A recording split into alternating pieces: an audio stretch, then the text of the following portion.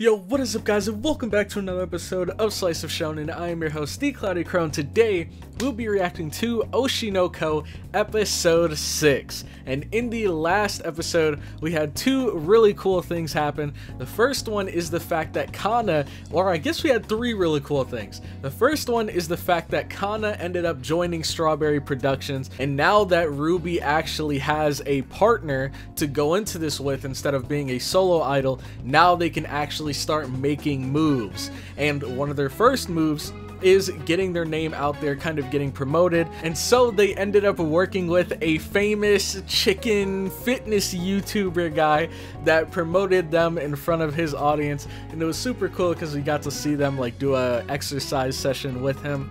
And you could really see just how badly both of them wanted it, because that was some intense workout, man. But they were killing it. They did a great job. And then the third thing that happened was the fact that Aqua ended up joining a reality dating TV show. So we met a bunch of brand new characters, but the biggest question is, are these personalities that we see, are they the real personalities, or is this just them playing it up for the camera? Because as we saw with one of the girls, she seemed very genuine, but then it turned out that she was obviously playing it up for the camera. So will we ever see the true sides of these other actors? I guess we'll just have to watch and find out. So if you guys are excited for the episode, make sure to leave a like, and while you're down there, make sure to hit that subscribe button. We are so close to 10K. I can almost taste it, and if every single one of you guys hit that subscribe button, we can knock that goal out in absolutely no time at all. And if you would like to see my uncut reactions, you can find them over on my Patreon, which you guys can join for as low as $2. But with that all out of the way, let's get right into this episode. Alright, so here we are back in the show. Oh, and you always gotta have this moment here where somebody wants to leave. They can't take it anymore. But obviously, I'm like 90% sure she's faking this. Like it's just for the camera.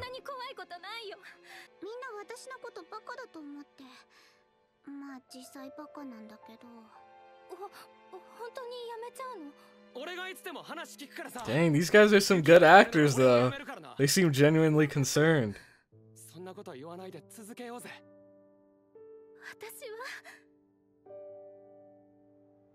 Will Yuki really step— wait, hold on, what did it say there? Dude, will Yuki really step down from the show? A shocking development is in store for those two. Like, oh my god, dude.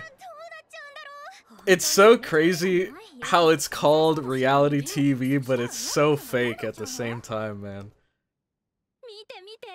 Look at this! That bright smile on her face. This is so corny, man.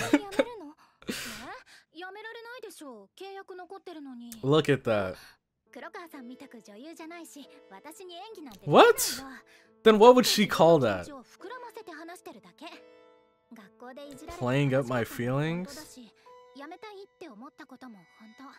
So it's not like she was lying necessarily. Yeah, exactly. Right there, she was just over-exaggerating it.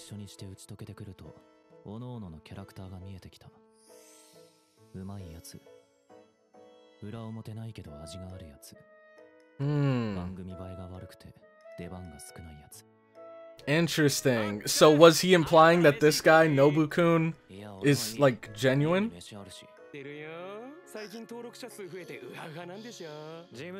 Dang. They caught her.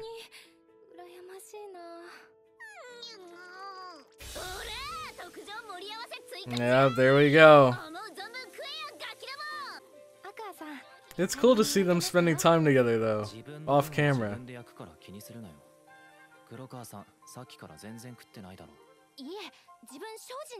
Ah, I see.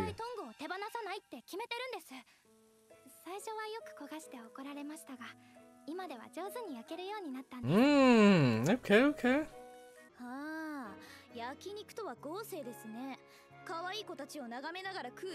Oh no.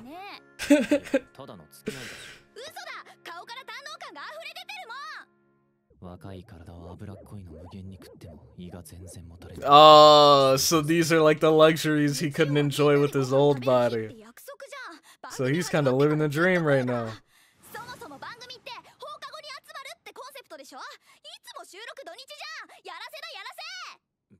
Oh, you're just now realizing that?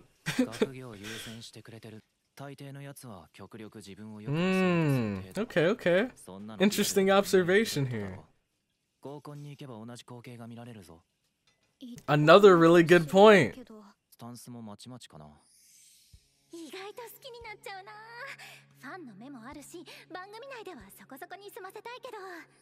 Really?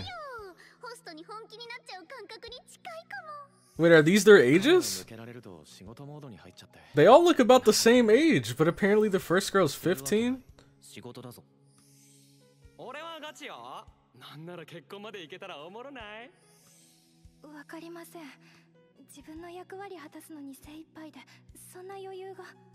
Dude, so far A-chan might be my favorite. I don't know, man. I like how genuine she seems. Is he referring to himself? Because so far, like, when he's been talking about everyone else, he said that they've been surprisingly true to their feelings. But maybe he himself hasn't.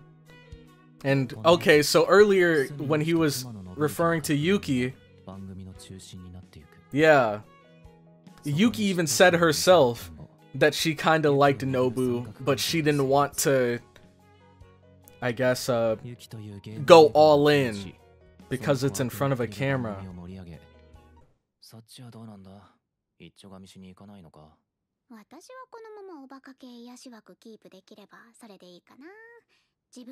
So she's got a whole strategy going into this. The best way to boost her channel's numbers. He said, don't get your hopes up. A-chan.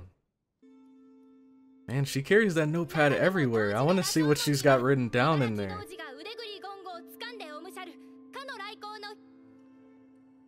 Whoa. Is she like reenacting a play? Whoa, what the heck? How many? Like, I don't know. It feels like she has like a bunch of different, I don't know if they're talents, but interests.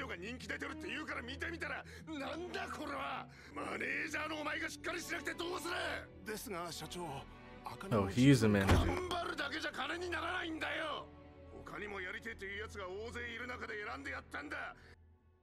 Dang.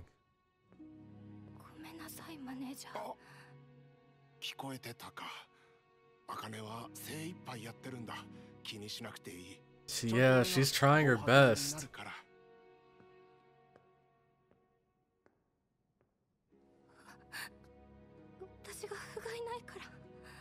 Ah, man.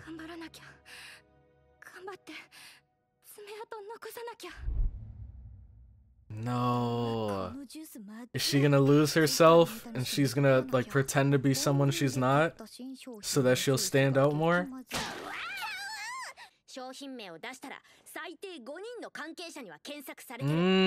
Okay, giving her some pointers here. Yep.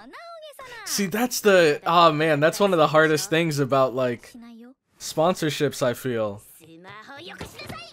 Is like, you don't want to bash the product because that might cut you off from future opportunities, but you also don't want to lie to your audience.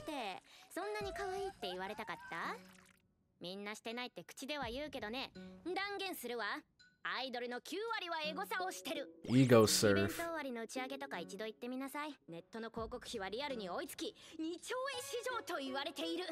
Interesting.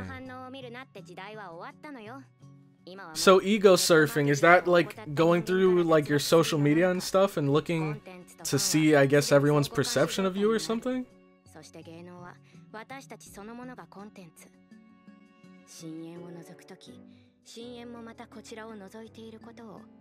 Everyone's talking about Yuki and they're bashing Akane. See, I think Akane is best girl, but I think that's because we've seen more of her than the actual camera has, because we've seen her hang out off camera. No, not TikTok. Twitter and TikTok. Dang, man. And it's so crazy because it makes you wonder when the manga was made. If they're referring to TikTok in here, because TikTok is fairly recent, isn't it? I think it came out in like 2019. Oh. Oh. Camera's rolling.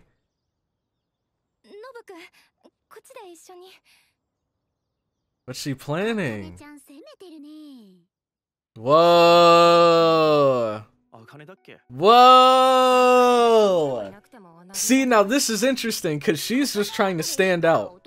I don't know if she even really likes Nobu like that, but Yuki might start to see this as her trying to take her away, exactly. And this might start some actual beef between them.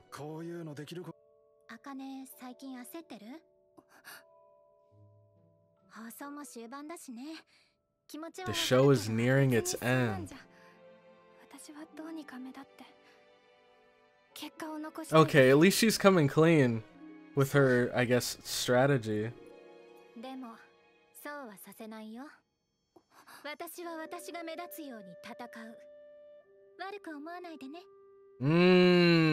So she's declaring war here.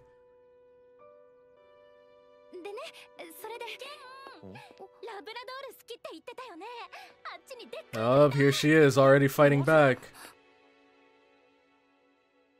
Dang, and it's not even Nobu this time.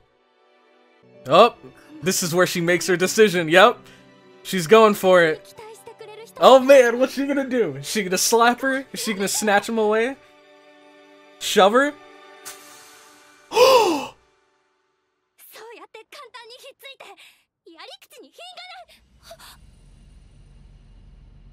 Oh, snap! Now this is some reality TV we're getting here, man! She didn't mean to, though. But does Yuki know that? Oh? Whoa! Yuki? Dude, she's so cool. What the heck? I feel like we all would have expected her to, like, be mad at that and take it personally. But she seemed to understand exactly why Akane did that.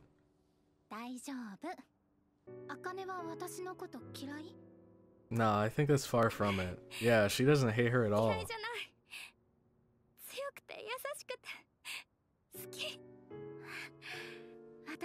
Whoa, are the cameras rolling? Somebody get this on film! This is gold right here. Oh, they're not filming. If they were, though, that would have been a crazy development. Screw Nobu, screw the other guy. Everybody would be shipping these two. But they caught the slap. And look, they're all mad at Akane now. This is the opposite of what she wanted. Yep. And it's over. So she can't even redeem herself. I mean, granted, her goal was to stand out. The only problem is she ended up standing out as the villain. But hey, everybody loves a good villain. It just sucks because that's not her. Like, oh, dude. That one comment, out of all of them, that one that said, "Why are you still breathing?" Like, Jesus Christ, man.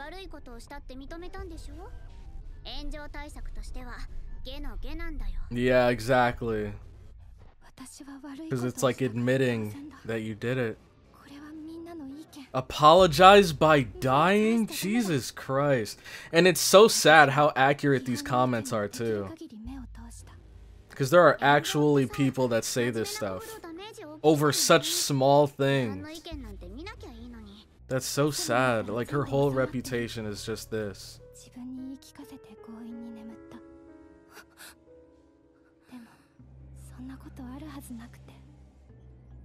It's like haunting her.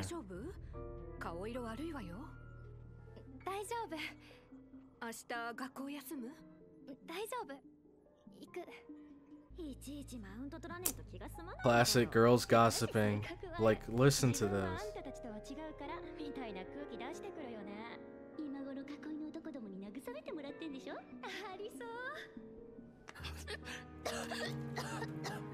Jesus. I have the same, like, sick feeling in my stomach that I had in, like, episode 1, dude. This is really heartbreaking to see.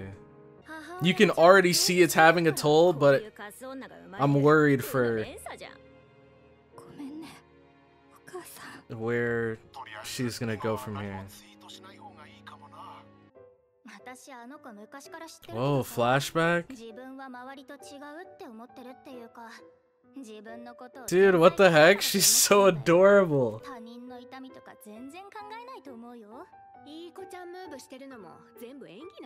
Oh, so this is where it all began. She's taking notes, then putting in the practice.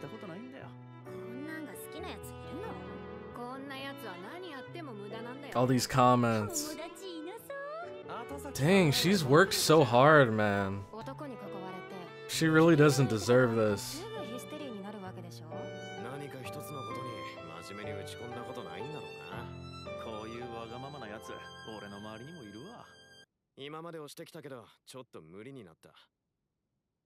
Jesus. Dude, I'm just praying someone saves her, dude. Aqua, please save best girl. I have such a bad feeling. Please save her, dude.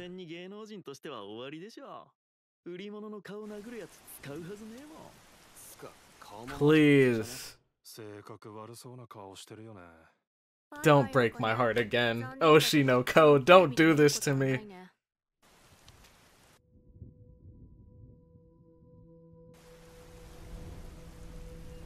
She's already left.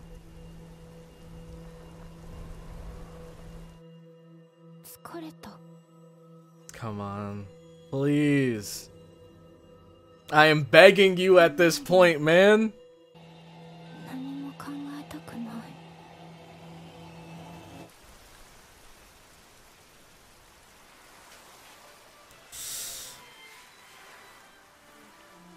Oh my god! Thank you! Oh my god! Aqua!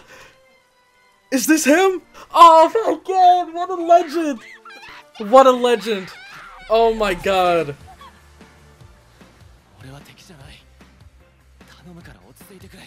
Oh my god, what a legend! Dude! Oh my god, that was so good! What a fantastic episode, man. Holy crap. Aqua, man. The hero. Oh, man.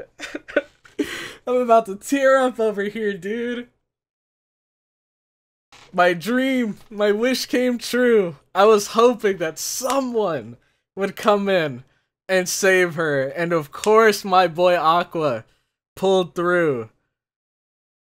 Oh my god, my heart right now, it feels like it's beating at like 100 beats per minute. Oh my god. Actually, 100 beats per minute is probably pretty low, but you know what I mean. Oh my god. What a good show.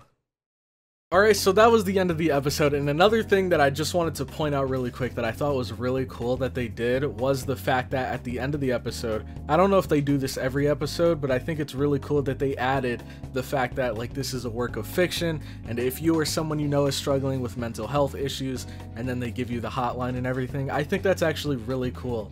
The fact that they're showing that this is just shown for the sake of telling a story. And if you actually are struggling with these sort of issues, that there are ways that you can go out there and get help. So I do, like, mad respect for the studio behind this for putting that in there. I think that's really cool. But what a fantastic episode, dude. And my question of the day for you guys is going to be, I guess, how were you feeling during this episode? What were your thoughts that were like racing through your head? Because you already know mine. I was saying them all out loud.